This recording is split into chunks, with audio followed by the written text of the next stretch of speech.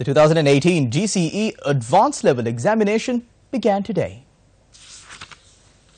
Commissioner General of Examination Sanat B. Pujit said 321,469 candidates will sit for the exam this year at 2,267 centres.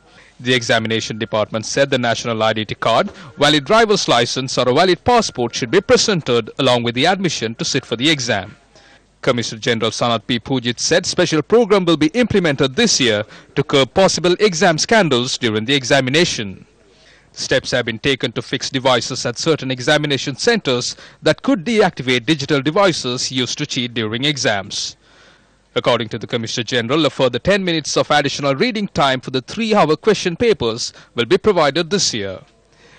The department noted any irregularities with regard to the examination could be informed via the hotline 1911.